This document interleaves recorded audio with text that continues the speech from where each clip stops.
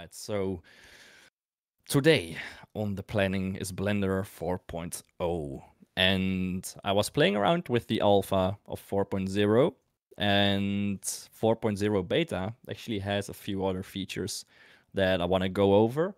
So if you have 4.0 alpha, make sure to get 4.0 beta, otherwise you won't be able to do a few of the things that I'm going to show you.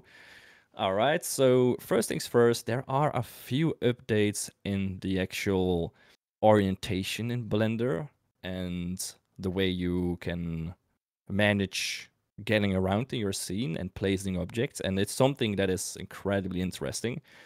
So let me show you that with this simple cube and a plane that I'm gonna scale up. There we go. So previously, when you want to place an object onto your surface, you can only do it, or you can only snap it by, for example, a surface or the origin point or the vertex.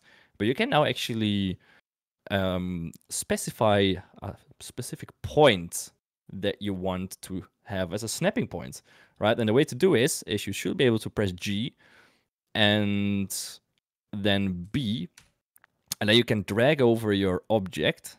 And if you left click somewhere, for example, this vertex, then this will be your new snapping point, right? And if I turn on snapping, for example, to a face, right, it is going to snap to that vertex, right? And that is incredibly useful.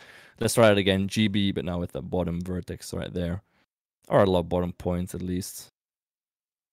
Now we move it, and you can see that now the bottom snaps, right? So you can do this at any point in your mesh. Let's say we extrude this out a little bit there, and we extrude this down once again, right? Something like that. And let's say we want this vertex now, or sorry, this edge to snap onto this edge there, right? We can set this to edge snap, and we can press G and B, and then just hover over this edge, and then we can snap that edge to that edge, and we can incredibly easy now snap objects to specific locations. So remember G and then B, and then drag it to the place you want it at, right? So this is very easy. This is something that was missing for sure, and it's going to make our lives a little bit easier, because you won't have to set your origins every single time. You won't have to mess around with placing it exactly right on that surface like this, like manual tweaks.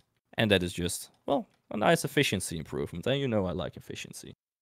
All right, another one is we can now navigate while we are doing a translation, transformation, stuff like that, right? So if I now, for example, scale this object, and at the same time I want to rotate around it, I can hold Alt and then middle mouse, and I can rotate around my object, all while my scaling is staying active.